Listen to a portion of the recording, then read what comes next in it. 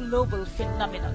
The World Health Organization estimates that 35% of women have experienced sexual violence. In fact, the WHO calls the issue rampant. But sometimes he would take his fingers and put it in my private bag. My foster mother, son sexually abused me at 9. When I drank the water he gave me, I became lost and helpless. He did what he wanted. He had sex with me and took my virginity. And then one thing led to another. He raped me. And so now we start to break the silence. We begin to tell our stories as slow and as painful and as anonymous as they are.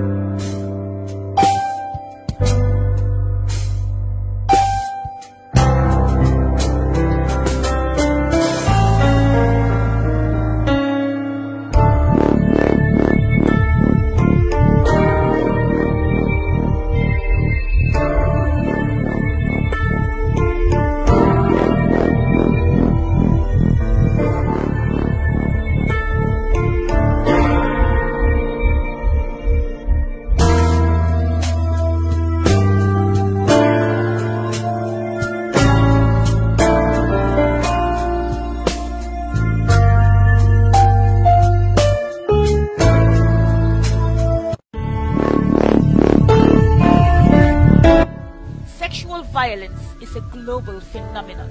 The World Health Organization estimates that 30... dëgg bëgg am ndawal gu sell ndawal gu set ndawal goo xam ni alal dong lay doon doxantul ca Central Butcher. Central Butcher am nañu ñaari makkaan ña nga ca Kerr avenue jàkkaarloog After wante waa Central Butcher dañ leen ibil makkaan gu bees Central Butcher nekk sa Sky Blue Plaza jàndandoo Xéewal supermarket Central Butcher ca bijjuloo lu bees dàqal gaañ kon yéen ñi may déglu doxantu leen fa amal nañ leen mincemeat brisket ossobuco obama T-bone steak beef steak round steak entrecôte lamb goat lamb chops liba shawarma meat yamuñu ca amal nañ leen cow foot amal leen laxas amal leen nag lii di filet bakkaat gu bees dàqal gaañ pour yéen customers yi doxantu leen fa gaaw dinañ ibi from Monday to Sunday 7 days of the week Monday to Saturday nag ñu fas yéene ibi 9 AM to 8 PM Sunday ñu ibi leen 9:30 AM to 4:30 PM Central Butcher seen dawal halal la nagu réew mi xaru réew mi la ñuy jël daal di leen koy defaral ba mu baax pour yéen askan wi Central Butcher daw leen gaaw wuti leen daw leen gaaw seeti leen Central Butcher ca bijjuloo mën nga leen woo ci 303 8761 303 8761 wala boog 258 9583 kon gaañ daw leen gaaw léegi-léegi Central Butcher foofu kese la dëgg bëgg am ndawal gu sell ndawal gu set ndawal goo xam ni alal dong lay doon doxantul ca Central Butcher. Central Butcher am nañu ñaari makkaan ña nga ca Kerr avenue jàkkaarloog After wante waa Central Butcher dañ leen ibil makkaan gu bees Central Butcher nekk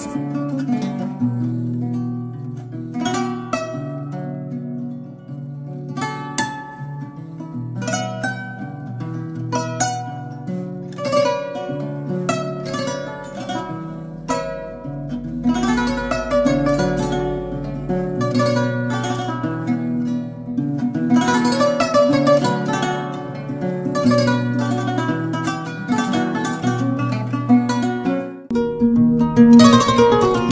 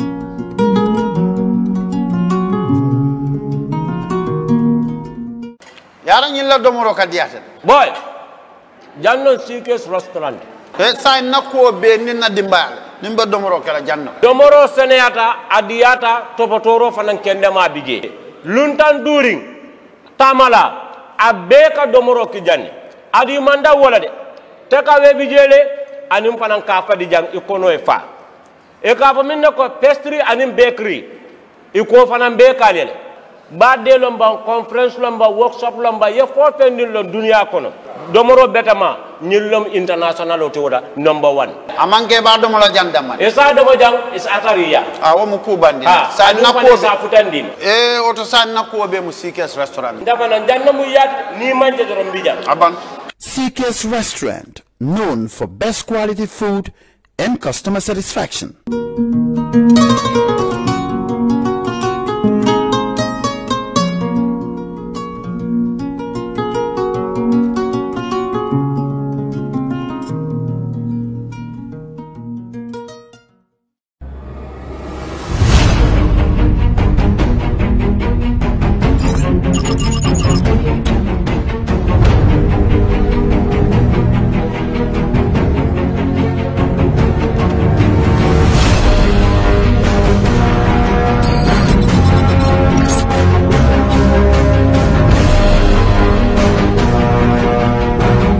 In communication, connectivity is everything. We ensure that the links never sleep. Quantities and qualities, all in our data service, providing efficient, reliable voice and data service. We believe if you're not up to speed, then you're going backwards. Communications have to flow as fast as the speed of light. Whatever business you're in, having someone who understands your needs is critical. That is why we just don't offer you technology, we offer you solutions. Enjoy Gamcel's internet broadband anytime, anywhere. Your national operator, Gamcel, Yaibaram. Alright. Honey, did you remind him that the last time he sent the money, it was not enough to buy all the provisions? Oh, sorry, I forgot to tell him. Are you guys talking about money transfer to buy provisions? Yes. But don't you know about Baluwo?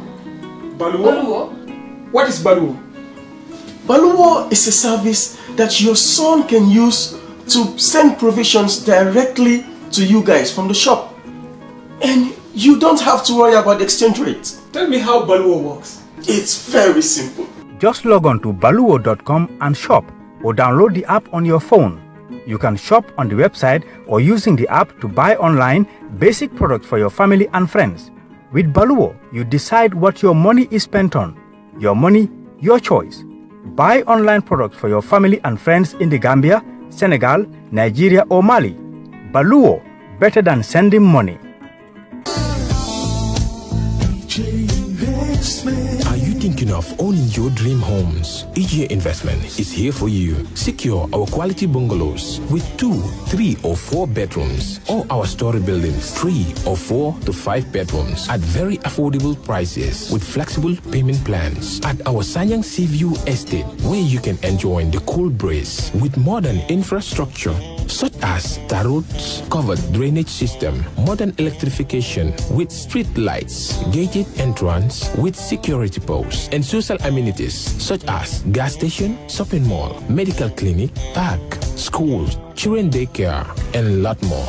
Our dedicated team of professionals will keep the estate clean at all times, provide security and patrol team within the estate premises, install latest technologies such as CCTV, Wi-Fi, home network installation, solar panel, and power backup system. Also, check out for our additional home facilities and interior design service such as premium tiling, wall plaster, home landscape, fingerprint home lock, and a lot more. Visit our office at Senegambia Kololi Highway and get a free site visit tour, or contact us on 4464838. WhatsApp us on 3259220. Or you can visit our Facebook page or Instagram on EJ Investments. EJ Investments, we are first in properties.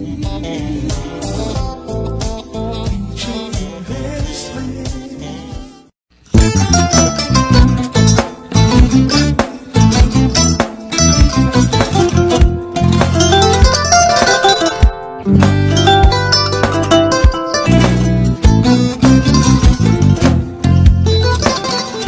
and welcome back to the public hearings from the TRRC. Imam, you have the floor, please, and if you can offer some prayers. Bismillahirrahmanirrahim. Alhamdulillah.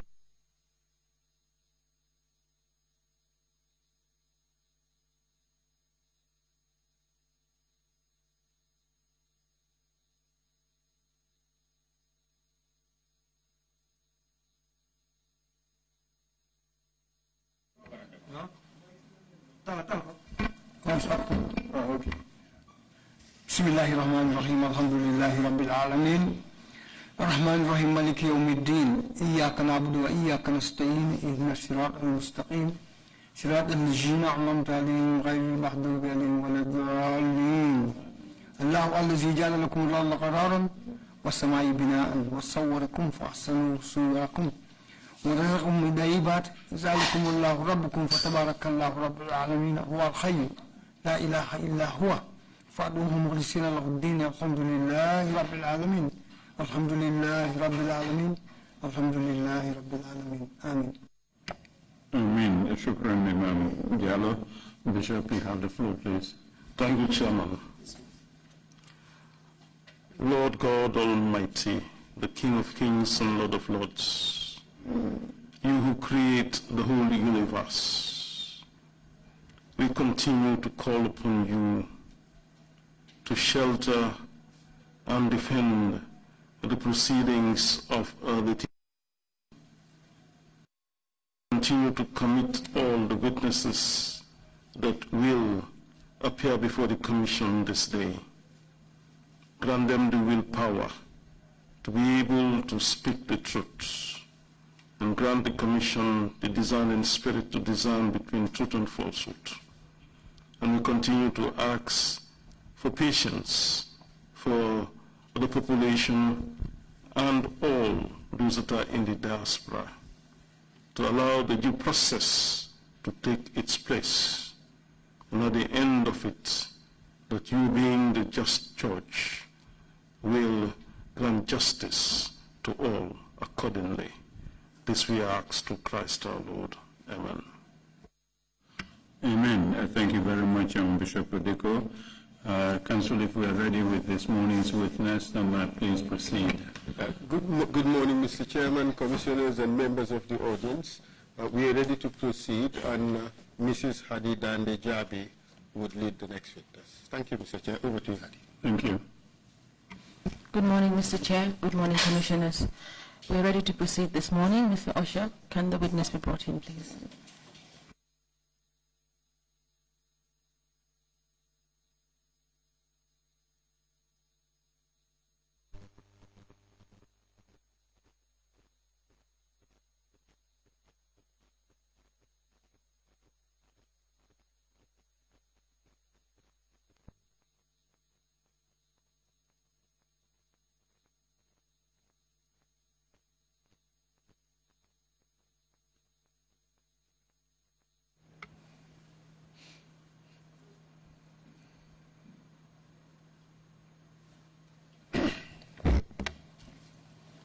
I, Abdoukarim Jah.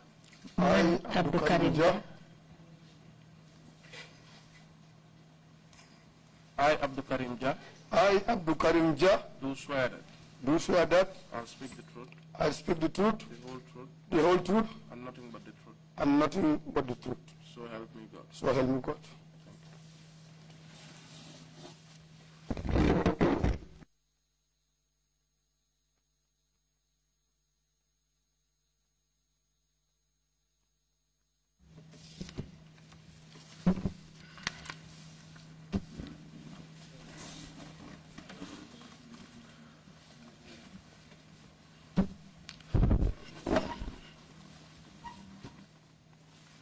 Good morning, Mr. Jah. Good morning, ma. Welcome to the TRRC. Thank you. And thank you for your willingness to come and testify today. You have opted to speak in the English language. But for the benefit of the audience who are watching, We shall be doing an interpretation in Wolof. Because of that, I shall plead with you to give a few seconds between my questions and your answer, so that the interpretations will be able to interpret. For today, we shall be going through the following issues, having reviewed your statement before this commission.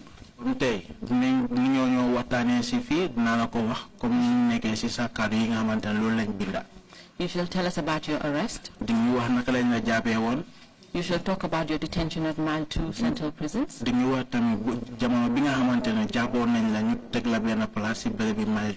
shall tell us about the encounter that you had at the NIA headquarters. Your alleged involvement in the 2006 coup.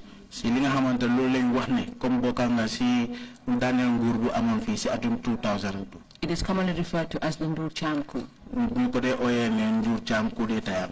You shall tell us about your arraignment before a court of law,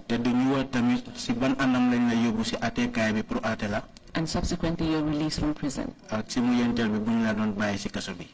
then you shall tell us the ordeal this effect had on you and your family.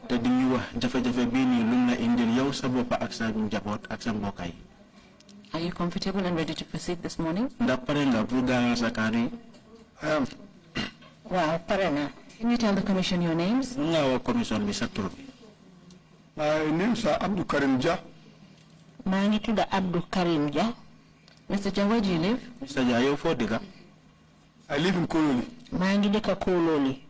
Can you give us your date of birth? I was born on the 13th of January 1963. 1963. Please, can you give this commission a background about yourself? Yes,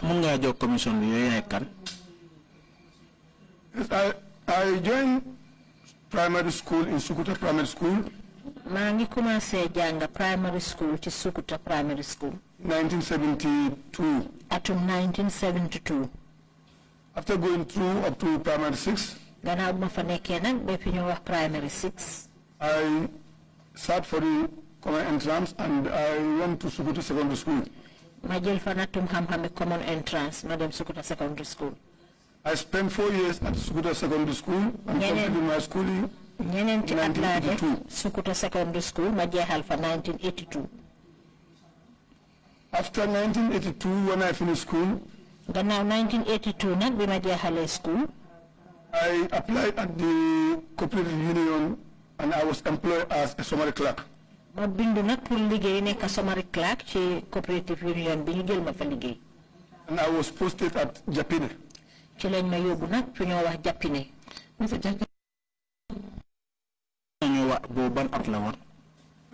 Season of 1982 season. 1982 the trade season, which starts around November to January, it's 4 months. Can you tell the commission what you did next? Once in Japan, I heard from the Gambia announcement that they were going to select from an Gambia army.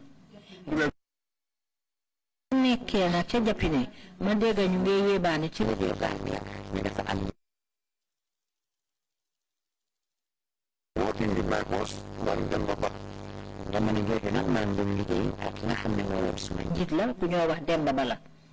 And because of my performance as a summary clerk, he wanted me to be a secretary the next year, the following year.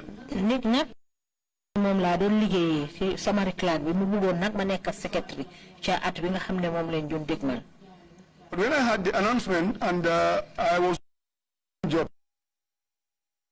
Why not? Bama dege yebane bi dama bëggon liggéey bo xamné liggéey bu sax la nekkul ba dog dogal. That the Gambia was this recruitment was at 2 places, one in Bakau and one in Farafenni. Ma dégg nak né dañoo jël liggéey ay soldat té ci ñaari bërepp lañoo wara nekk benn bi mu nga wara nekk Bakau benn bi nekk Farafenni. Then I decided to come down. I told sorry. Ci la wax nak suma njit although the season was incomplete. Ne daal bu ñeent dama bàyyi dëgg la nag traite bi jeexut. Then I left and came back to Kololi.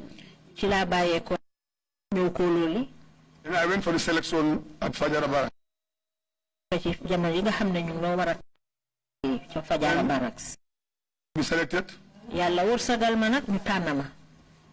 And after all the process, the medical and all the other things that you need to gannaaw meene nag li ñu war a seet yëpp sa mbiri wér gu yaram dañ ko war a seet balaa ñu laa jël nga nekk soldat def nañ ko. Mr. Jah, can you tell the commission the year that you joined the army? Mr. Jah, ndax mën nga wax commission bi si ban at nga bokkoon si soldat bi? Yes, after the process and all of us who were able to, who were medically to serve as a soldier.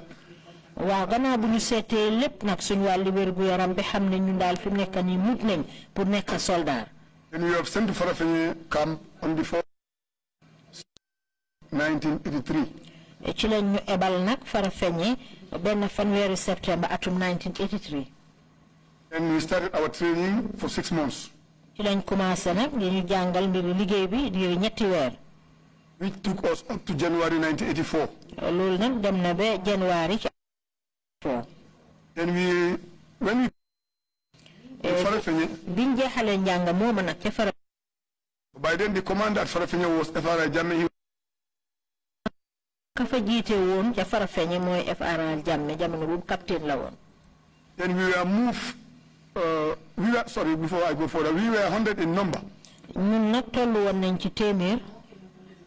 That 100, it was divided into 2 parts. 50 infantry to be trained as infantry. The other 50 were selected as skilled personnel.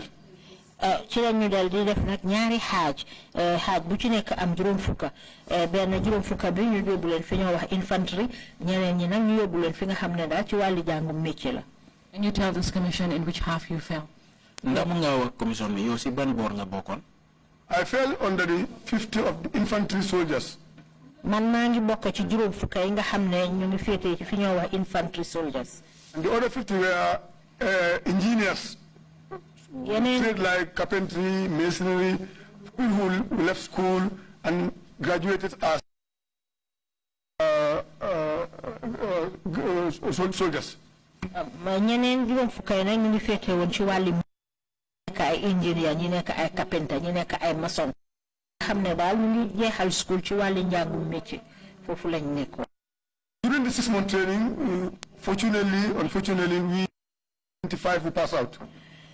Ci jamono bi nga xam ne njàngam mi mat na nag lu toll ci téeméer yooyu daal juróom-ñeent fukk ak juróom ñoom ñoo ñi nga xam ne ñoo jeexal. Mr. Jah, at this point, can you tell the commission about your growth in the military service? Mr. Jah, si jamono bi léegi nii mun nga wax commission bi sa jaar-jaar yi nga xamante ne yooyu nga jaar ba nga àgg si fii tey. Yes, when we came to Fajara Barracks and there was no camp by then. Nag Fajara Barracks jamono jooju that was existing was the depot and Farafenni. Camp bi nga xam ne moo amoon rek mooy field force bi nekk ak ba nekk Farafenni. Now, what they did was, when we came to Fajara Barracks, we were housed, and then we went to Yundum to clear the former Gambia College. It was a college by then. Biñ ñëwee Farafenni nag ñu dalal ñu foofu waaye ñu dem nag pour setal fa nga xam ne mooy Yundum College ba jamono boobu Gambia College lañ ko doon wax. That took us from January to early March of 1984. Loolu dem na diggante January ba ndorteeg March atum 1984. Then in March 1984, the camp was officially named Yundum Barracks. Ci weeru March nag atum 1984 nag ñu tuddee béréb ba nag Yundum Barracks camp. Between 1984 March to July, Army training team known as ñi nga xam ne nag ngale ci wàllu liggéey bàyyi ko ci réew baat ci lañ dal weeru March. Now when they came, they process until July 16, 1984, where they are in the armed forces. juróom benn ci weeri March atum 1984 ñu commencé nag di jël ñi nga xam ne ñoom la ñu dugal ci biir soldat bi. No, not July, only 16 July 1984. 16 July ci atum 1984 la woon. Then that was the time I was taken from the, before the British came in, I was an RSM clerk. I was the clerk of the RSM.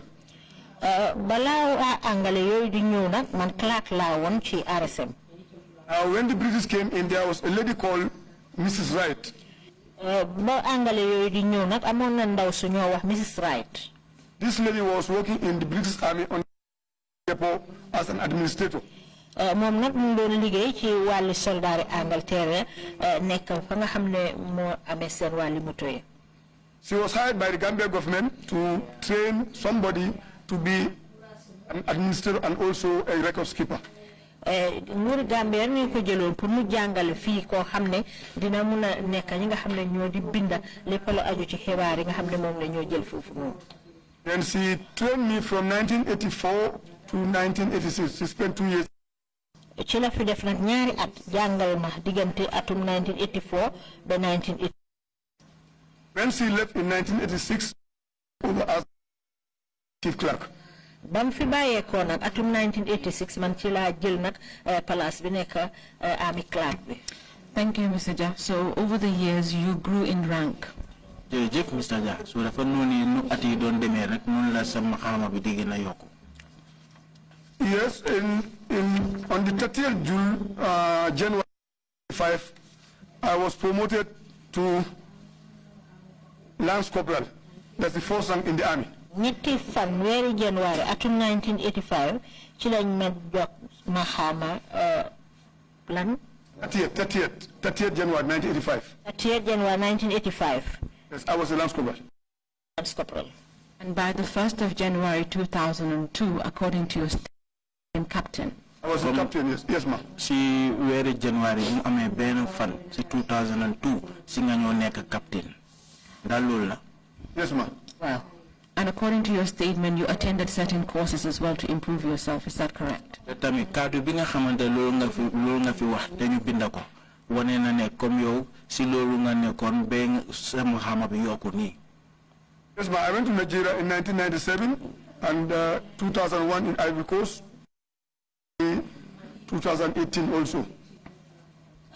Atum 2009, atum 1997, damon na Nigeria. 2000 atum 2001, chila dem Ivory Coast. Then 2018, I went to Mali. 2018, Madam Mali. Thank you for giving us your background. And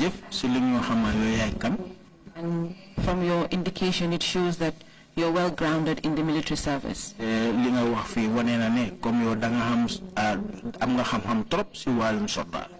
Yes, ma'am. Well, can you continue to tell this commission if anything happened in 2006? 2006? Yes, something happens on the 22nd of March 2006. Amna lu xewon ñaar fukki fan ak ñaar wéri March atum 2006. Early hours at about 3:30 in the morning. Ca fajar gi ba mo xar jamono ñetti waxtu ak genn wala ci suba teel. I was sleeping and I heard my daughter shouting, "Papa, Papa." Mangon nelaw de waaye ma dégg nag suma doom bu jigéen di oo suma tur naan ma papa papa. There are people who jumped into the compound. Am na ñoo xam ne day topp na ñaay dugg ci biir kër gi. Then I went to the sitting room and opened the window. Ci laa dem nag ca saal ba ubbi palanteer bi. I saw the soldiers. Ma gis ay soldaar. And I asked them what were they doing in my house, especially jumping into the compound. Mr. Jah, can you tell the commission how many you saw jump into your compound? Mr. Jah, ndax mën nga wax commission bi yow ñaata soldat nga gis ñuy ñaay du dugg sa biir kër? What I can remember, I think I saw 3, but afterwards I discovered the rest were in the vehicle at the gate. li ma mën a fàttale ko de ñi ma gis ñu dugg ci biir ñetta lañ woon waaye gannaaw gi nag ci laa xam ne am na ñeneen ñoo xam ne ñu ngi ci biir moto bi nekk ci bunti kër gi. Did you recognize any of them? ndax xamee nga kenn si ñooñu soldaar yooyu noonu ñëw sa kër. No, I did not. I did not. déedéet xàmmeewuma leen. You may continue. mun ngaa continuer. Yes. Now when that happens, I went and took the key and opened the main gate and also the veranda. ba loolu xewee nag ci laa jóg dal di jël caabi ji ubbi bunta bu mag bi ubbi perong bi. Then I told them to come into the sitting room. ci laa leen wax nag ne nañ duggal si ñëw ci saal bi. Well, I saw them as soldiers and I'm not afraid because I am a soldier also. man daal dama leen gisee rek ne ay soldaar lañ moo tax ragaluma parce que man nii ci suma boppa soldaar la. And when they came in, they were very disciplined. They saluted me. ñoom daal bañ ñëwee dañ ànd ak yar dal di ma ormal. That they were sent by Langtombon Tamba. ñu ne Langtombon Tamba moo leen ebal. Who was the second in command after Ndur Cham. nga xam ne ne jamono jooju moom moo toppoon ci Ndur Cham mi nga xam ne moo jiite woon soldaar yi. I asked them for what reason. ma ne leen pour lan. They say they were sent to come and collect me. ñu ne dañ leen yónni pour ñu ñëw jël ma. Then my wives, two of them, they got up in the night with all the kids. It was a complete confused situation. néeg ba nag dal di jaxasoo suma ñaari jabar yi ak suma doom yëpp jóg. Then I told them that soldiers came and they said they were sent by Langtombon Tamba to come and collect me. ci laa leen dal di xamal ne. léegi dañ ñëw ñu ne Langtombon Tamba moo leen ebal pour ñu ñëw jël ma. At this point, did they tell you the reason why you were being arrested? ndax si jamono boobu noonu wax nañ la lu dalil bi nga xamante ne moo tax ñu ñëw jël si la. No ma. déedéet waxuñ ma ko. Did you follow them? ndax toppa nga leen. Yes, I went inside, changed my dress. waaw dama dugg ci biir dal di wecc suma solu. Then I was having my pistol inside the house. jamono jooju nag maa ngi amee woon suma fetel bu ndaw bi ci biir néeg bi. With my mobile. ak suma téléphone mobile. Then I was told by one of the soldiers that the mobile was not necessary to be taken. ci la ma kenn ci soldaar yi wax ne jarul may ànd ak suma mobile bi. Can you explain to this commission why you had a pistol in your possession? ndax mun ngaa wax commission bi lu tax si jamono boobu noonu yow yaa ngi amee woon sa fetel bu ndaw bi sa bor. Yes, as a senior officer in the army, Gambia, and for it's normal to be armed. su fekkee ne yow yaa ngi nekk koo xam ne kilifa nga ci bunti soldaari Gambia fii nii jaadu na nag pour ngay gànnaayu. Up to now, even presently, I have a pistol in my house. ba jamono ji ma toll nii sax maa ngi amee fetel suma néeg. Thank you for clarifying that it's in your house. As I asked you yesterday, that I hope you did not bring it along with you. jërëjëf si li nga wax ne yaa ngi ko bàyyi sa kër comme nu ma la laajee démba bu ma la laajee nga ne yaa ngi ko bàyyi sa kër bi te yaakaaroon naa indiwuloo ko woon fii. You may continue to tell us after what happened. mun ngaa continuer wax ñu lan moo xewoon bu fa loolu jógee. Now they went further to say that yes, they were told to take along the pistol. ci lañ dal di wax nag ne dañ leen wax ne nañ yóbbuwaale suma fetel bi. Then I gave them the pistol, put my mobile down and gave it to my wife, and then went out and told them I'm going because they said Langtombon sent them to come and collect me from my house. ci la dal di jël fetel bi nag jébbal leen ko mobile bi ma jël bar ne leen nag maa ngay dem ndax Langtombon moo wax ne ñu ñëw jël si ma. Can you tell the commission what happened after that? ndax mun ngaa wax commission bi lu si tegu bu fa loolu jógee. I boarded the vehicle and they drove from my house because from my house to the main road is about 800 meters, and when we reached the highway. ci laa dal di dugg nag ci biir moto bi diggante suma néeg ak ba ca taliba toll na ci juróom-ñetti fukki meetar ci lañ dal di dem nag ba egg ca kaw taliba. When we reached around the Insurance Institute in Kololi. bañ eggee ca fa nga xam ne foofu Insurance Institute ba nekk ca Kololi. Moving towards the former West Coast Manjai Kunda. ñu dem jublu ji nag ca fa nga xam ne West Coast radio ba fa la nekkoon ca Manjai Kunda. That was the time they told me that Langtombon said they let them take me to mile 2.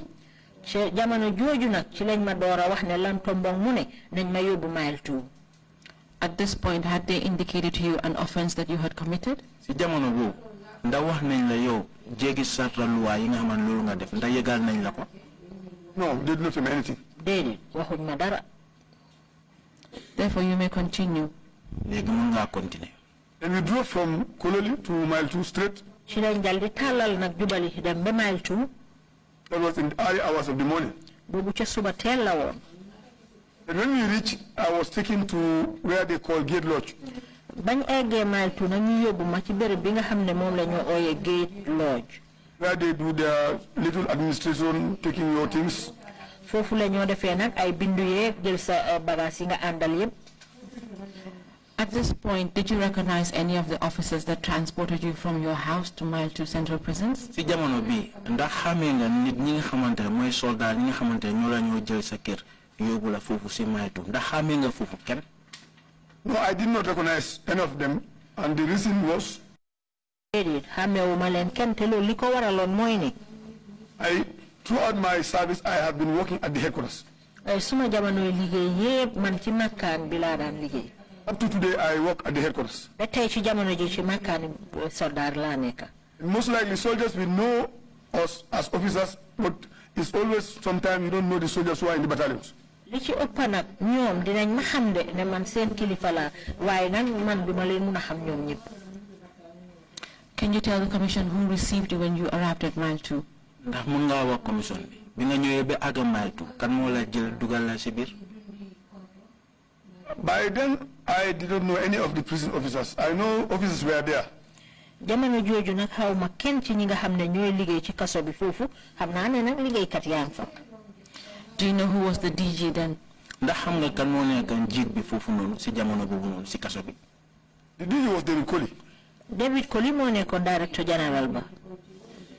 Continue to tell the commission what happened after you arrived at Mile 2. Continue nga wax commission bi si jamono bi nga xamante si nga àgg si kaso bi lu xewoon. And when I reached at the Gate Lodge. ba ma eggee nag ca béréb bi ñoo wax Gate Lodge. They told me to give them all my personal belongings, my belt, my watch, my bangle, and those personal properties. ci lañ ma laaj nag ne naa leen jox li ma àndal suma belta bi suma montar bi suma lam bi ak suma jaari ak yi ma amee woon yëpp. And they put it on record. It was recorded. ñu dal di ko jël na bind ko. And then I was marched from the Gate Lodge to confinement. ci lañ may jëlee nag fi ñoo wax Gate Lodge yóbbu ma confinement. Mr. Witness, it is correct to say that you were strip searched before you were taken to a cell. seede bi dafa noonu mun nañoo wax ne yow comme dañ lépp bagage yi nga xamante ne lépp loolu nga amee woon dañ ko génnee si yow si biir. Yes, ma. Wow. Tell this commission which cell you were taken to. waxal commission bi yow si ban kaso lañ la yóbbu woon. They took me straight to number 5 at the center row. ci cell bi nga xam ne mooy number 5 nag ca rang ba ca digga ba foofu lañ ma yóbbu. Is that at the security wing? ndax foofu lañ dee Central Prisons? ndax foofu lañ dee ooyee security wing si kaso bu mag bi. Yes, ma. Wow. Tell us the procedure that was meted on you when you actually got to the cell. wax ñu si anam bi nga xamante ne noonu lañ la yóbbee si sa cell bi nga xamante ne foofu lañ la dugal. When I was taken to the middle row and they opened the cell and they put me in. man maa yóbbu ca rang ba ca digga ba nag ci lañ ubbi bunta bi dal di ma dugal ca biir. And they brought a chamber pot. That was the first time I saw a pot called chamber pot. ñu indil ma poti sambur boobu mooy njël benn yoon nag ma gis façon pot boobu di poti sambur. Can you describe the pot for the commission? ndax mën ngaa wax poti sambur boobu naka la mel. This pot is just like this. It's an old Armanti mayonnaise pot, the big one. si mayonnaise Armanti bu mag bii la bu màgget la nag. And they put a bottle of water there. ñu dal di fa teg butéeli ndox. And that was all in the room. loolu rek moo nekkoon ca biir seel ba. There was no bedding, there was no mosquito net, there was no bed sheet, there was absolutely nothing. amut dara amut mbàjja amut dara amut sànke. Up to this point, were you given any explanation why you were being put in a cell? ba si jamono boobu ndax wax nañ la wala nettali nañ la lu tax ñu indi la si place boobu noonu dugal la si kaso boobu. No, no. déedéet waxuñ ma ko. Continue to tell the commission what happened after you entered the cell. Continue nga wax commission bi si jamono bi nga xamante ne si nga dugal si kaso boobu noonu lu xew. When I entered the cell, they locked what I said, they put this pot and the bottle of water, and that was all. They locked the door until they break. ni ma ko waxee rek bañ ma eggee foofu dañ ma jël dugal ma ca biir comme poti sambre rek yooyu ñu ma jox rek dal di tëj bunta bi ba bur set. That's what happened next. Lan moo xewati. Now the following day, at around 11 o'clock in the morning. Léegi ca ëllëg sa boori fukki waxtu ak benn ci suba. I was called. Somebody came and opened the door. Dafa am ku ñëw ubbi bunta bi. That let me go out with him to the entrance of number 5. Ne na anda mom dem ci bunti fa nga xamne mom la nga wax number 5. Was that person an officer of the prison? Ndax koku non ku wax ne nga anda mom ndax mom ci kasso bi fofu la mo liggé dafa bokk ci kilifa yi? Yes ma. Wow. Do you by any chance remember the name of the person? Ndax borom turam xam nga ko? No ma. Dédé fatale ko mako. Continue to tell the commission what happened next. At the entrance there's a table with a chair and you always have an officer who man the chair. They have a register there. Ca bunta ba amna table ak togu te ca bunta ba amna ko xamne nak mu fa amé di bind. Now my name was entered that I was going out. Ci lañ dal di bind suma tour nak pour wone ne ma ngi génn. But before they start writing, they were these junglers, black, who came in. Bala ñoo commencé di bind nak ñi ñoo oyé jongula so yu ñuuli ñoom ci lañ dugasi. Can you tell this commission how many of them you saw that day? Ndax mën nga wax commission bi ñoom ñaata nga gisoon bés boobu? 4 in number, the driver plus 3 others. ñoom ñeneen la woon ki doon dawal moto bi ak yeneen ñetta. Can you further explain to the commission how they were dressed? Da mën nga gëna nettali commission bi ñoom niñ solo woon. Were wearing this black all over. That was the first time after being in the army for a long time. That was the first time I saw those black uniforms. That we Gambia army wear that black uniform.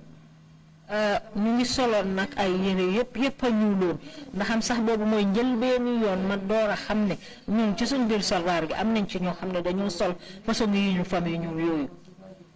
Were their faces covered? Ndax seen kanam bi dañ ko muuroon? No, they did not. Déedéet muuruñ seen kanam yi. So it is correct that you're telling this commission that they came to receive you. Léegi da nga nekk di wax ne ñoom dañ ñëw foofu noonu pour ñoo jël la. Yes ma. Waaw. Can you tell us what happened next after they took you? Ndax mën nga ñoo wax lu xewati jamono bi nga xam ne ñoo ne ñóobu la. Now when I left the confinement perimeter, I went to the vehicle. Ba ma jógee nag ci fa nga xam ne fa lañ ma tegoon ca laa dem dugg ca moto ba. The vehicle was parked at the office. That was the office inside the prison because by then that was their head office. Buntu bi nag ñu ko dal de taxawal ci fa nga xam ne mooy office bi nga xam ne moo nekk ci biir kaso bi ndax jamono boobu moo yoon seen office foofu.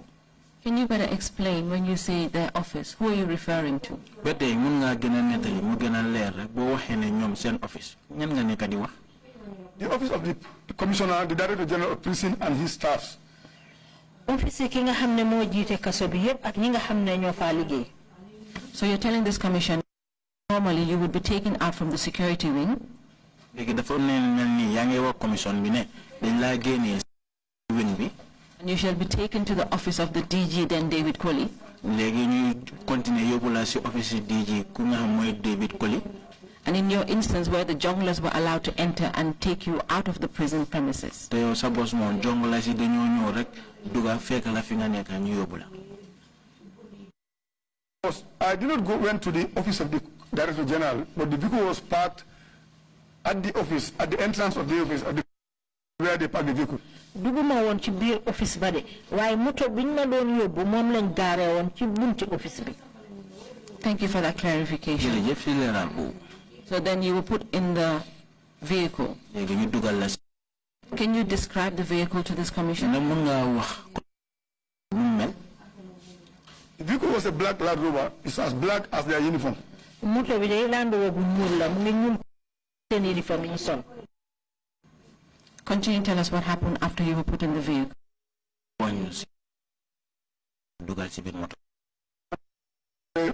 It was a double cabin Land Rover. Land Rover bi nag li ñoo wax double. And the driver was in. I did not know the driver. Driver bi nag xawma ko moom. But the one was Ismaila Jammeh. Waaye ki toog ci kanam moo yoon Ismaila Jammeh. And the two Jongolas who were behind was Malik Jatta, and the other one I did not recognize him. Yeneen ñaar naaw kenn ki Malik Jatta la waaye nag ñaareel ba moom mënuma koo xàmmee. Because a small incident happens before mile 2. Ndax bu ndaw boo balaa mile 2. But when went to the vehicle, the Malik Jatta came down. Bama demee ca moto ba Malik Jatta dafa wàcce. Because Malik was sitting behind with another Jongola. Ndax Malik moom ca gannaaw la toogoon Jongola. Ismaila was sitting in front and the driver. Ismaila mu ngi toog ci kanam moom moo driver bi. Then Malik told me to get into the vehicle. Ci la ma Malik wax ne naa dugg ci biir moto bi. And I sat between Malik and the other Jongola at the back. Ci la dal di toog nag diggante Malik ak beneen Jongola bi. Then before they moved, Malik was asking me questions. Balaa ñoo buddi nag Malik mu ma doon laaj. Sir, why did you involve yourself in this? You know that everybody respects me. I can fully remember those words. Mun naa baax li ma wax mooy ne yow lu tax nga dugal sa bopp ci lii nga xam ne yow soldat yi yépp la fonka. Then he was so drunk jamono booba nag mu nga mandi that he could not even barely stand. Mënutoon a taxaw sax bu baax. Then he just pulled his pistol ci la génnee fetalam bu ndaw bi from the pistol rack. Génnee ko ci fa nga xam ne fa lañ ko dugal. Then he held the pistol from the muzzle and then he wanted to hit me with the dal di téye nag fetel bi bugga maa dóor boppi fetel bi. Then Ismaila hit his hand. Ismaila dal di dóor loxoom bi. Then when the pistol was dropping down, the edge of the butt scratched my head, a small scratch. Ba fetel bi doon rëcca nag ci loxoom di daa fetel bi dal di xoos suma bopp bi tuuti. Mr. Jah, just to be clear, you had initially said that the said Ismaila Jammeh was sitting in the front. Mr. Jah, Ismaila Jammeh, can you explain to the Commission how he was able to hit the hand of Malik Jatta?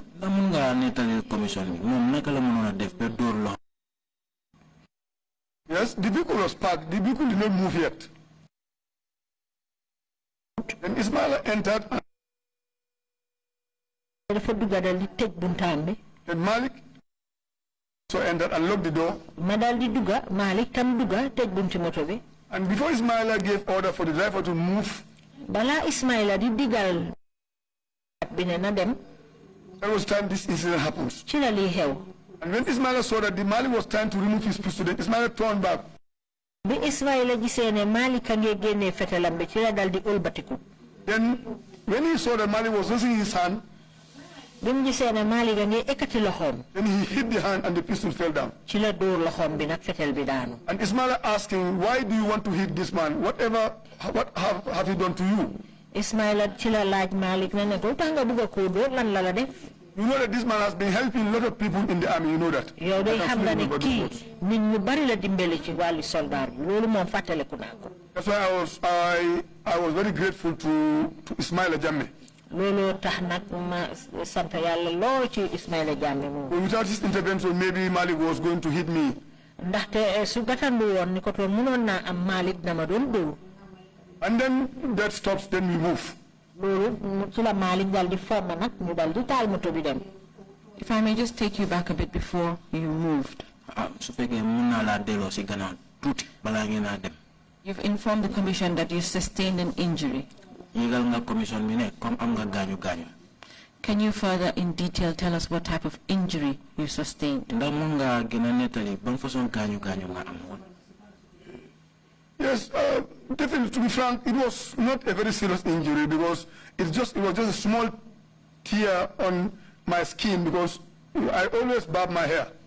Ndaxam sax du won gañu bu reuy noru torop de dok la won rek bu am ci suma bop bi nik man say nek damay watu. Did you need any medical treatment for that said injury? Ndax jamono bobu non soxla nga won pour mu faj la mu faj gañu bobu non. Now what happens when that happens, it did not stop me from going to NIA. Ba lolu xewé tam téréwul de ma dem NIA. They were able to, I don't know whether it was a rag, but Ismaila took something just to clean. He was very sympathetic to me. Ismaila nak kuma yere mon la ci la dal di jël ben sagar dal di fompa gañu bay.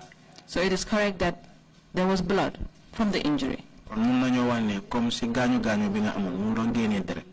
Obviously there was blood. Waaw amon na deret mu doon nacca. And despite that fact, you were still transported to NIA headquarters. Te ci ko lolu sa bété ñu continuer rek yobula NIA sen maxama bu mag bi. Yes, ma. Wow. Can you continue to tell the commission what happened next when you got to NIA headquarters in Banjul? Ndax mun nga continuer nga wax commission bi ci jamono bi nga xamantene bi ngay agé NIA fofu sen maxama bu mag bi lu xew? Okay, I just want to conclude this problem of the blood. And when I came back, I was given some little treatment by putting ink, and that was once, and it dried off, and that was the end. Wama egali rek mbiri gañu bobu deret ji bima exé dañ ko fompa dal di jël ink def ko fa non la mbiri jexé. You're just trying to explain to the commission that after your encounter in NIA, ndax yow li nga nekk di wax commission bi moy mo nekk bi nga démé NIA ba paré upon your return at Mile 2 Central Prisons, bi nga délo ci kasso bi Mile 2, you were attended for the injury that you sustained. Yes, ma'am. Wow. Can we now go back to the encounter you faced when you got to NIA headquarters?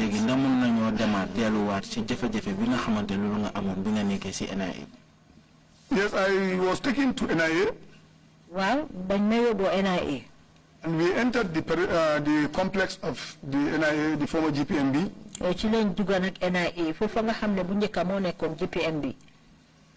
think that was my second time. First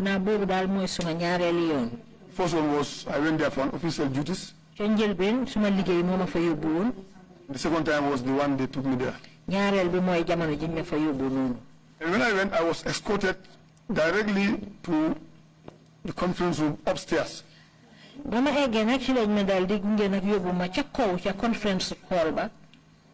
If I may take you back a bit. When you got to NIA headquarters, were you at any time dropped at the gate and registered? I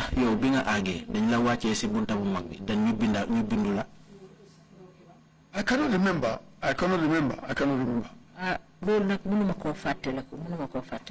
But you've just told this commission that what you remember is you were taken directly upstairs in an office. Yes,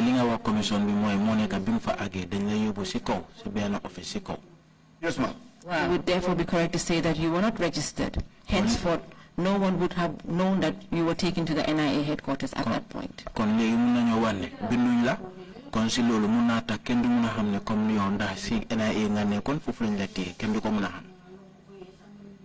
Maybe they registered or may not, but I cannot remember.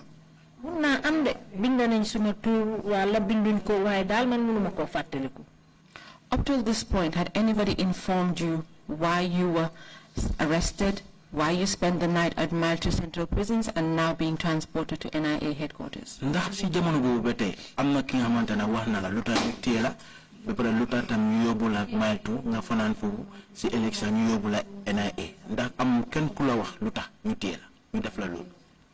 Nobody except what I told you, what Malik says. That was the time I knew.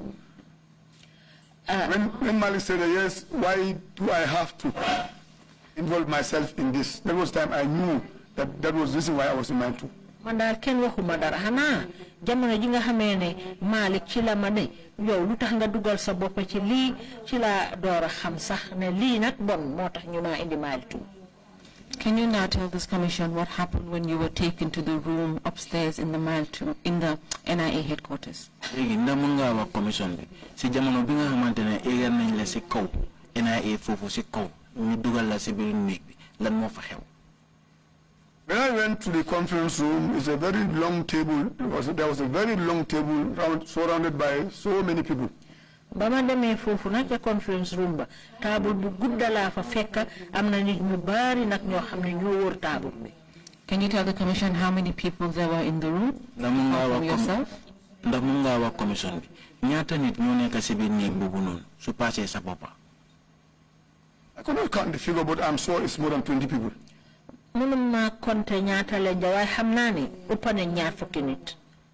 Were these people officials of the state? Yes, ma. Wow. At that point, did you recognize any of them? Yes. If you enter the conference room, the table is just like this table, and it was surrounded everywhere except this side. Board dem ci bir conference room bi table bu gudda bobu ñetti boor yeb ñu ko wër bam dess ci table bi. Now on this side Langtombong was sitting and next to him Ousmane Sonko was sitting. Ci benn boor bi Langtombong mu nga tok ci dend ak mom di Ousmane Sonko. At this point, what position was Langtombong holding in the army? Si jamono bi ni won Langtombong mom ban mahamala amon si bunti soldat. Maybe he was the acting because he was next to Nducham, and then when Nducham went, maybe he was acting. I don't know whether they gave him the rank or he was appointed, but he was the most senior in the armed forces. How man nak joxon nañ ko place bi do ndaxte ki jité won soldat yi Nducham fekk bobu dem na mom mo fa nekkon ki nga xamni mo jité ñep ndax jox nañ ko place wala deet way xamna ne dal mo fa nekkagul won.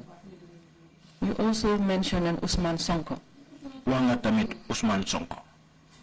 Can you tell the commission what position he was holding? Ousmane Sonko was the Minister of Interior. Ousmane Sonko mo won minister bi amé karangi bi rew mi.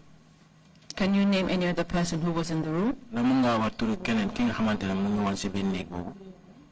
other two people I know were, one was Fudebari, was there within the panelists.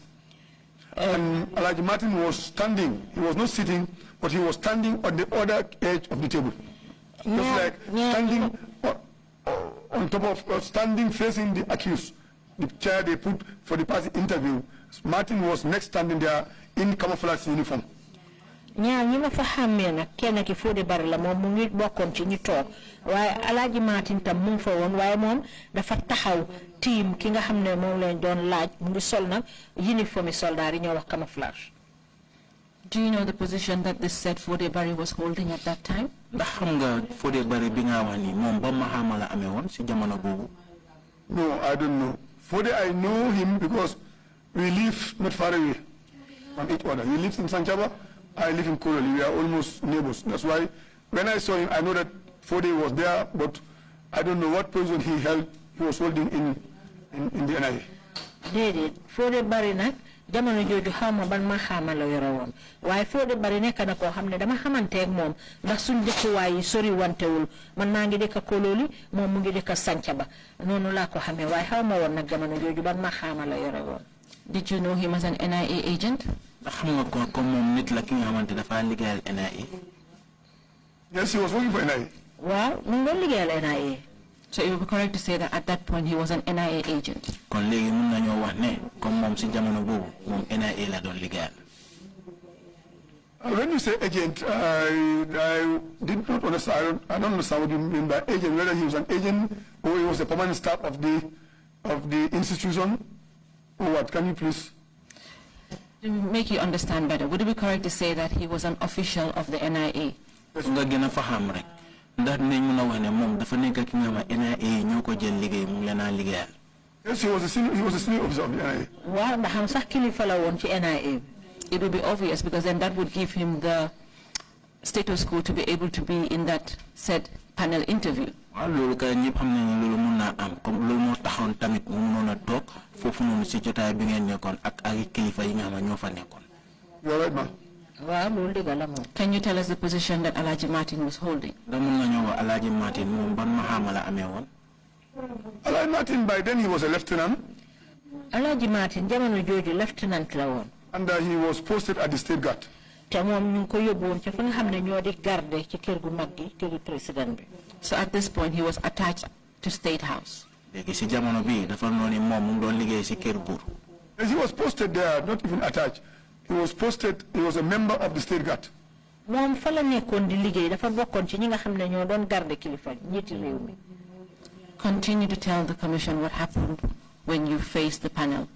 Continue nga wax ñu si jamono bi nga xamante ne team nga ñi nga xamante ñooy kilifa yi nga xamante ñoo la war a laaj. And when I went, I saw one asked, I don't know the person who asked the question, for me to explain what I know about the Nducham coup.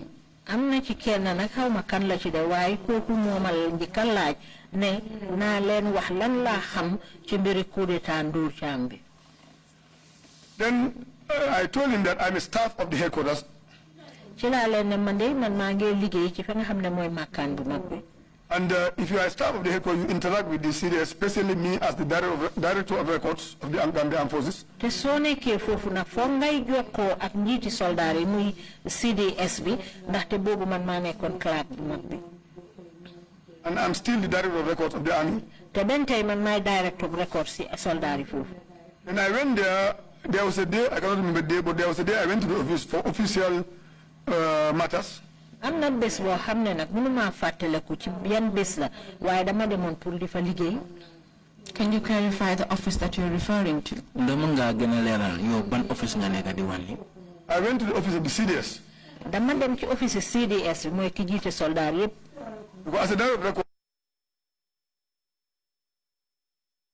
te comme que man maay director records man maay jëflante ak yi nga xam ne yëpp moo aju ci ñu bind yëpp ci mbiri am. At that point, who was the CDS? ci jamono bii ni kan moo nekkoon jiiti soldaar yi. The CDS was Ndur Cham. Ndur Cham mooy woon CDS bi. Continue to tell the commission what happened when you went to his office. Continue nga wax commission bi si jamono bi nga xamante ne si nga dem si office am. I went to his office as usual. Ndur Cham was very used to talk about the government. That was very obvious to everybody who was at the headquarters. ba ma eggee ci office ba nag moom ñëpp miin nañ loolu ci Ndur Cham jamono bu ci nekk rek daf dee wax lu aju ci mbiri nguur gi ñëpp xamee nañ ko ko. Whether he was serious or was joking, it was a matter of time. ndax nag daf ko fulaaloon wala daf doon kaf loolu dafa desoon rek ci waxtu wi kañ la. But it was just common that Ndur Cham will sit one or two officers and say, yes, I will remove Yaya Jammeh because of what X, Y, Z. He's not a good man. He's misleading the country. So many things. léegi-léegi nag saa yoo demee ci moom rek dina la wax ne man mii maa fee génnee si Yaya Jammeh ndaxte lii la def léegi la def nekkul nit ku baax ak yu bëree bëri daal. Can you tell the commission on that particular day you went to his office what conversation he had with you? ndax mun nga wax commission bi si bés boobu noonu nga xamante ne si nga dem si office am yooyu ak moom lan ngeen waxtaanee woon. I went there to check a file. After checking the file, before I went out, he told me that, yes, I'm serious because I have to get this man out of, because people are tired the way he's ruling the country. I will get him out. dama demoon nag ba ma yóbboo file bi ci la ma daal di wax ne ma waaw man nag li ma wax nii caaxaanuma ci de man mii maa fee génne si Yaya Jammeh ndaxte ni moo njiitee réew mi daal du yoon. I am glad that you're not using the words that he actually used that day. kontaan naa de yow waxuloo kaddu bi nga xamante ne moom loolu la waxoon ci bés boobu noonu. You stated in your statement, and I will note it for the commission later on. li nga wax si kaddu yi nga xamante ne loolu lañ binda dinaa ko wax commission bi si kanam.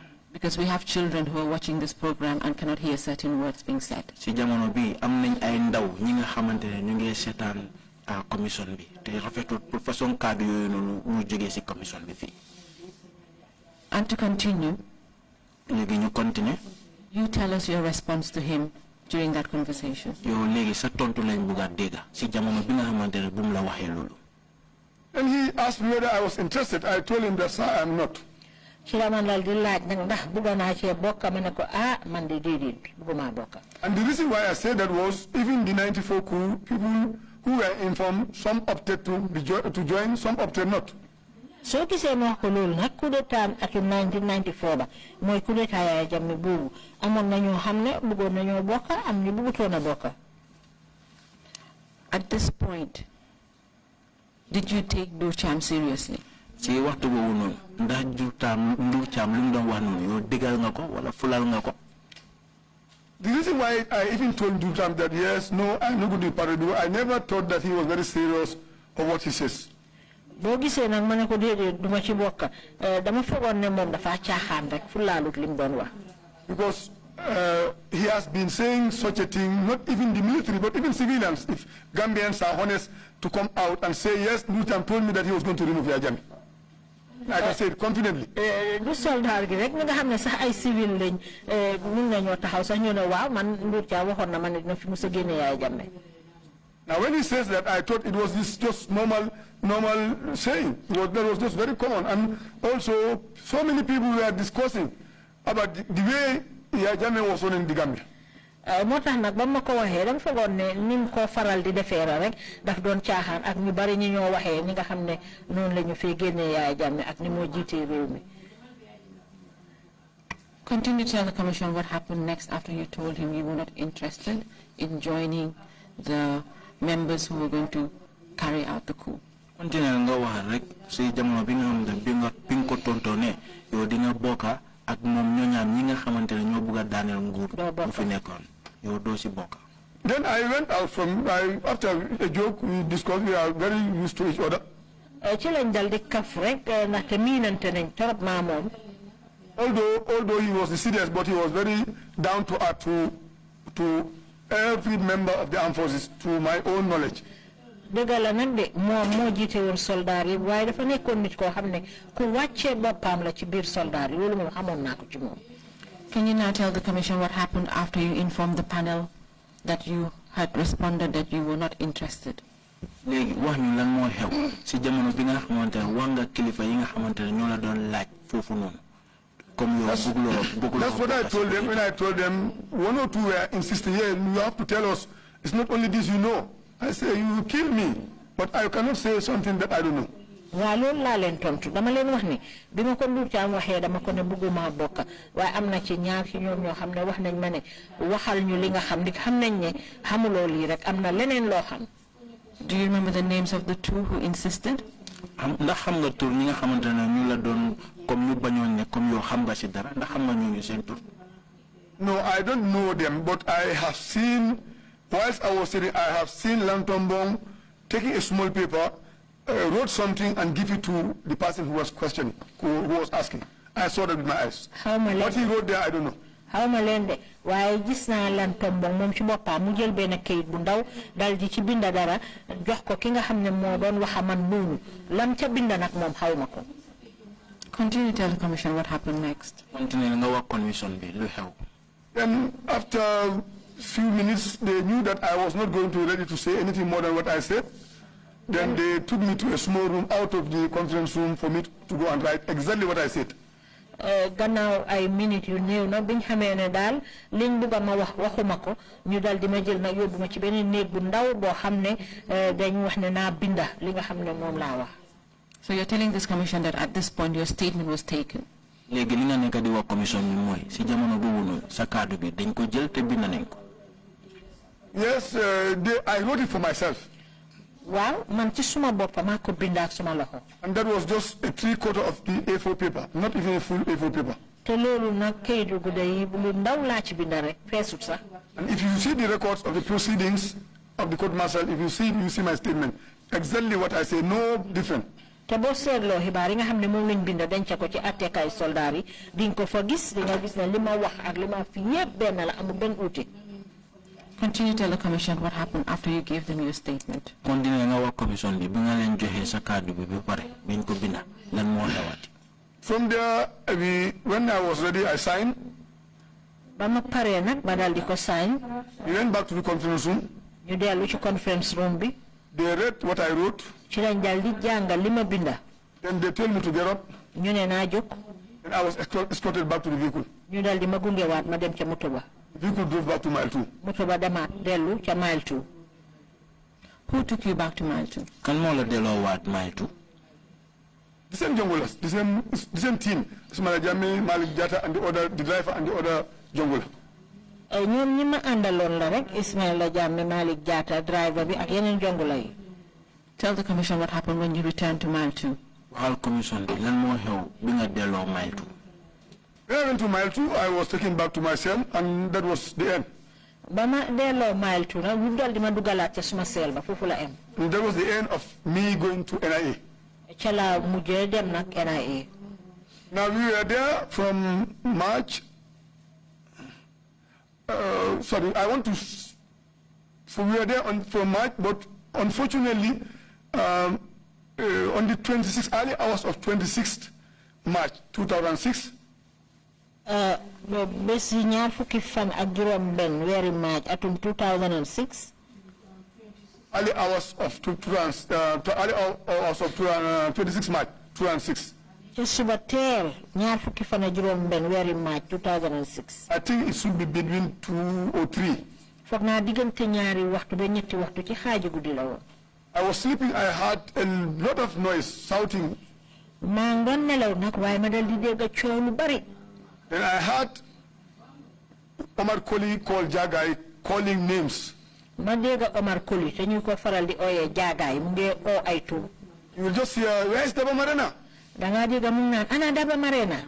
When they say where is Daba Marena, I heard Omar Koli telling that, giving them the cell number. ba ko waxee nag ma dégg ñu ko jox number cell bi. Where is Aliou Ibulo? Where is Aliou Cissé? And they named them. Ana Aliou Cissé di leen oo. This was between 2 and 3, and everybody who was in mile 2 was panicked because you never knew whether they were going to call your name. loolu diggante ñaari waxtu ak ñetti waxtu la ci xaaji guddi te ñëpp a ngi tiitoon ndaxte xamuloo ndax yow tam nañ oo sa tur. Then when I just jumped from the bed, I stood at the door. There is a small opening about 15 centimeters square. ba ma ci perloo ci lal bi nag daal di dem ca bunta ba am na pax bu ndaw bu fa nekk boo xam ne rek fukki centimètre ak juróom rek la toll. And soldiers, these junglers in black, they were everywhere moving around. I never want them to see me because I had to take a little cover in the dark so that they will not see that I'm looking at them. ma daal di gis nag soldat jonglers yi nga xam ne ñu ngi sol yu ñuul yi ñu ngi jaabante fu ci nekk man nag bëgguma woon ñu gis ma dig maa ngi làqu woon ci lëndim bi. Did you recognize any of them? ndax xamee nga kenn si ñoom. No, I did not. déedéet xàmmeewuma leen. The only one I know was Omar Koli, who was in mile 2, and he was the one who knew everywhere, people who knew all the cells. kenn rek laa ci xamoon de mooy Omar Koli ndaxte moom mu ngi woon mile 2 te moom xam na ku ci nekk ban sel nga nekk. What position was this said Omar Koli holding? Omar Koli bi maxamam fan la toll. By then Jagai, Omar Koli was a W2, he was a warrant officer class 2. jamono jooju Jagai Omar Koli mu ngi nekkoon warrant officer class 2. Posted at the State House. moom State House lañ ko yóbbu woon muy liggéey.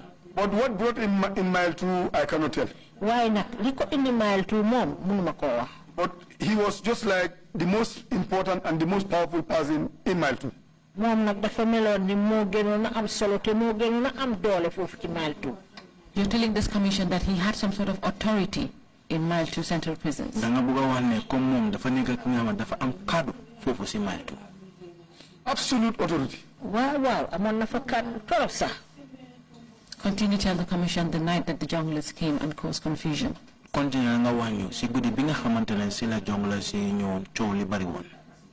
I heard they call, when they called Marena, Koli said Marena is in row 1, and he mentioned the cell number. Bama déggee ñu ne Marena Koli ne leen Marena mu ngi room 1 dal di leen tuddal cell ba nga xam ne fa la. row ba nga xam ne fa la nekk. And then when they come call Ibulo and Alphaba, they were next to me, just a cell before, after me. bañ ooyee Ibulo Alphaba ñoom seen cell bi dafa dendoo ak suma bos. And when they were removing Ibulo from his cell and Alphaba, I was peeping in that small hole. But I had to take cover inside because maybe I was afraid that if they see me, they may react. But my name was not called. But I was not sure also whether I'll be called. ba ñu génnee Ibulo ak Alphaba boobu maa ngi làqu ndaxte bëgguma woon ñu gis ma bëgguma woon ñu oo ma te jamono jooju sax óorut ma sax ndax man tam dinañ ma oo. Now they also call Aliou Cissé was behind, and they also call Aliou Cissé. Aliou Cissé moom mu ngi woon ca gannaaw waaye oo nañ ko moom tam. Then those who were removed, I saw Ibulo with my eyes. ci lañ leen génne waaye Ibulo moom man gis naa ko jaxaran ak suma bët. Is it correct to say that these named were at that point also detained at mile 2 central prisons in the security wing? ndax mun nañoo wax ne nit ñi nga xamante ne ñu nga wax fii nii seen tur ñu tam nekk nañ nit ñi nga xamante ne ñu leen dencoon foofu mile 2 si kaso bi si security wing. Yes, those people are also detained just like us because they are also alleged to be part of the Nurcham saga. waaw ñoom tamit nit ñi fa jàppee rek lañ leen fa jàppee ndaxte ñoom it dañ leen tuumal ne nañ bokk ci coup d'état Nurcham boobu. And you're telling the commission that they were also removed by the junglers from the mile 2 central prisons. Bete yaa ngi wax commission bi tam ñu tamit dañ leen génnee si kaso bi ñu nekkoon te ñu defoon loolu mooy jongla yi. Absolutely. Wow. Did you see them again? from that day? From that day, we never saw them. I never saw them again until we heard on the radio that announced by the Minister of Interior, Usman Sonko, that they were being transported to Makati and they escaped. Man nak bés bobu la len gëjë gis ba bama déggé ci radio bi Ousmane Sonko ministre bi jamono jooja nga xamné mo amé won karange bi réew mi mu yébané né dañ leen ébon doon leen yobbu kasso ba nek Makati ci lañ dal di rëcca. At this point, how long had you been detained at Mile 2 Central Prison? Ci jamono bi yow buñ la jappé won Mile 2 denc la fofu naka la yagé won? It was barely 4 days because I went there 22nd, 23rd, Tuesday night, early Wednesday, Thursday, Friday, Saturday night, early morning of Sunday. Barely 4 days or 5 days. Lolu da dafa tollu rek ci diiri ñenenti fan wala juroomi fan digante biñ ma fa yobbu ak bés bobu. Continue to tell this commission about your stay in Mile 2 Central Prisons. Continue nga wax commission bi ci jamono bi nga xamantene yaangi dekkon fofu ci Mile 2. Then after coming from the NIA, then I was not told anything, and I just lived like somebody living in the house. We were not given access to have even a rest. Man nag gannaaw bu ma jógee NIA moom dañ ma bàyyi noonu rek ma toog fa mel ni ku nekk sa néeg rek waaye gannaaw loolu nag moom awma woon sax benn noppale ko itamit. Are you sure that you want to tell this commission that it was like living in your home? Diga da nga bëgg wax commission bi dafa meloon ci jamono boobu noonu comme yaa ngi dëkk sa kër. No, not as comfortable as my house, but they just dumped me in the cell and that was the end. Déedéet mënu fa mel comme ma nekk suma nekkay waaye li ma wax mooy dañ ma jël rek sànni ma ci biir cell bi rek foofu la em. That cell of empty bare floor and with chamber pot and a bottle of water. Cell bo xamne dari kese la ak poti sambur ak ben poti ndox.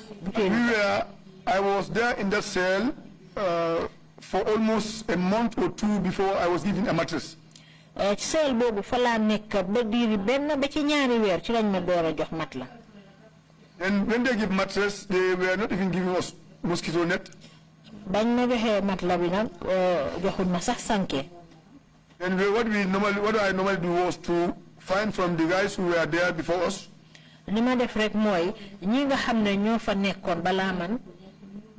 Then they will find you and give you two pieces of mosquito net that will place in the front hole and the back hole of the cell.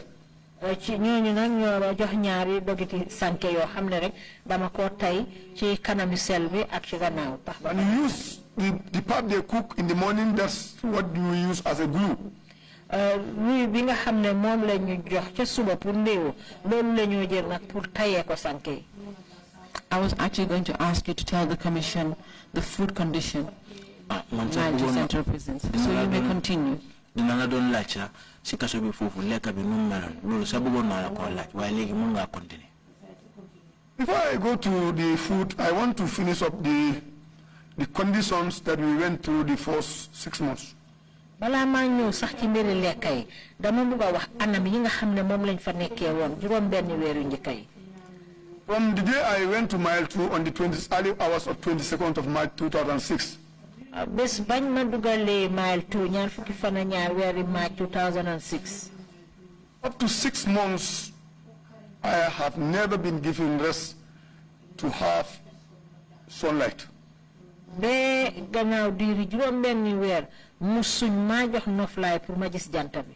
The morning they'll come in the morning, early in the morning, open you to go and take bath, and when you are taking bath, a security prison officer will be standing outside waiting for you.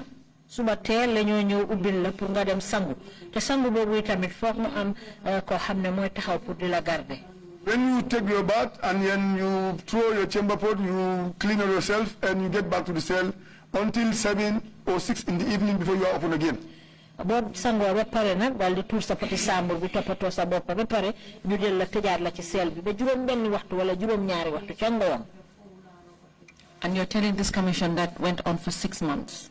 yaa ngi wax commission bi lii dafa continuer si diiri juróom benn weer.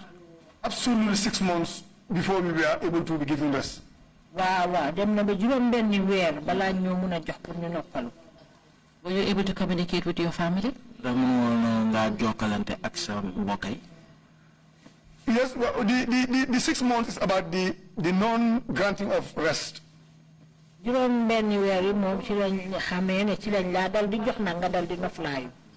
they said that was just normal for them. That was the welcoming attitude of a detainee or a prisoner. And the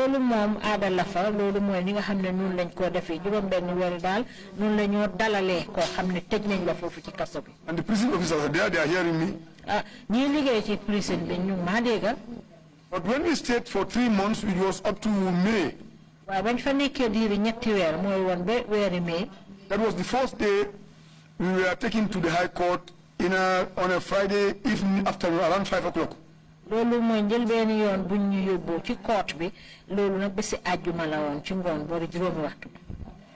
You're telling this commission that you and the other detainees allegedly accused in this coup plot by Ndur Cham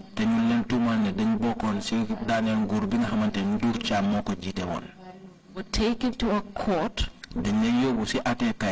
at 5 o'clock on a Friday.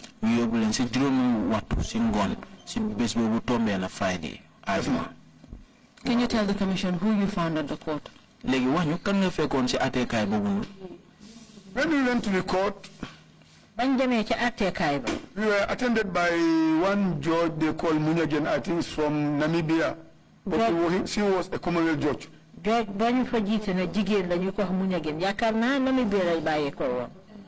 And they made all their legal presentations. And the case was adjourned for another date. At this point, were you served with any charges?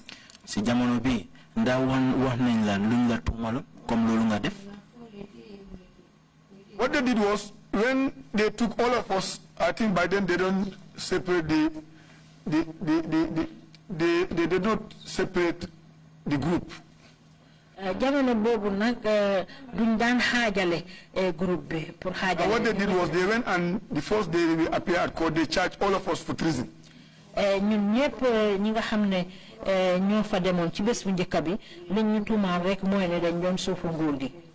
Which I believe it was a holding charge. Were you physically served a charge?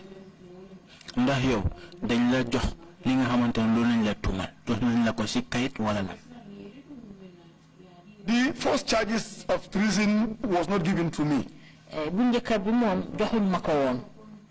At this point, did you have any legal representation?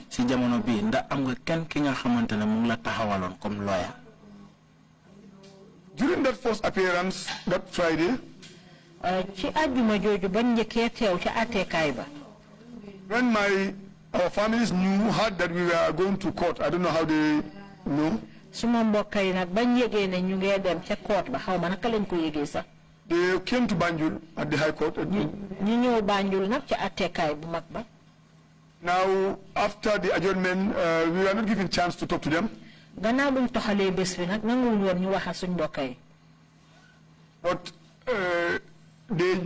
my family knew that I was not having a lawyer. Then my wife, my second wife, was sitting here. And she was with my first wife, who is a teacher. I think through discussion at school, they knew somebody knew Lamin Kamara. And then they linked them to Lamin Kamara. So it is correct to say that on your first appearance, you were not legally represented.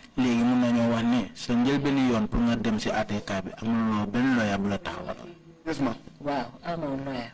And the matter was adjourned. Yes, ma'am. Eventually, you got a lawyer.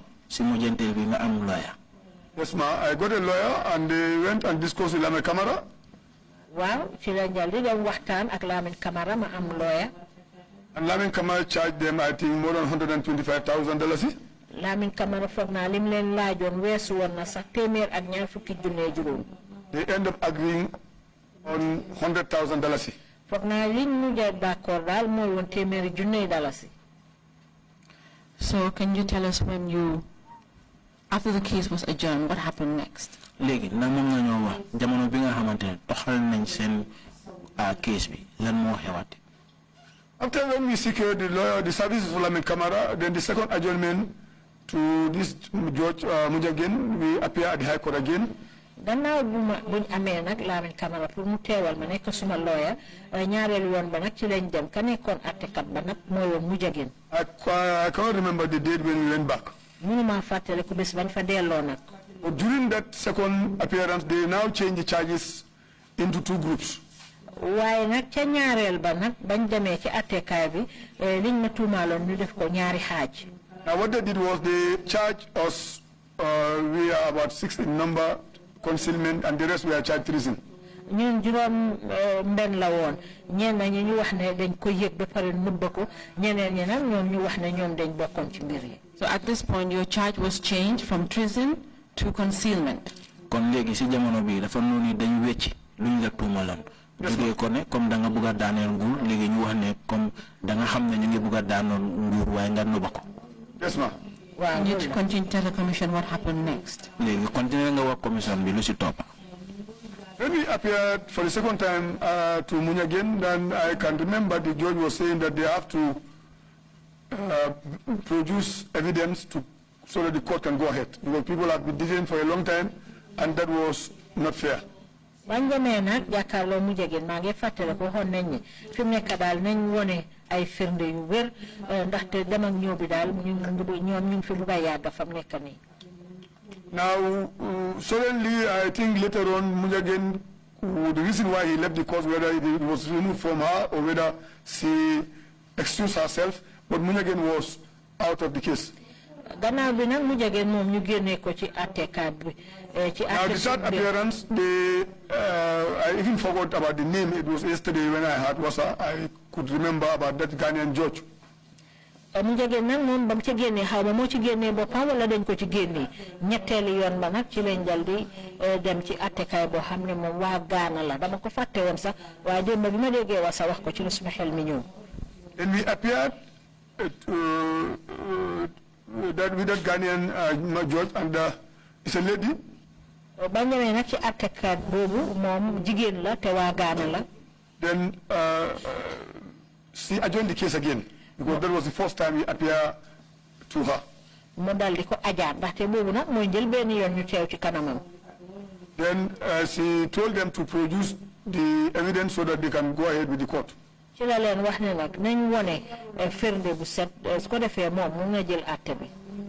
we went back to mile 2.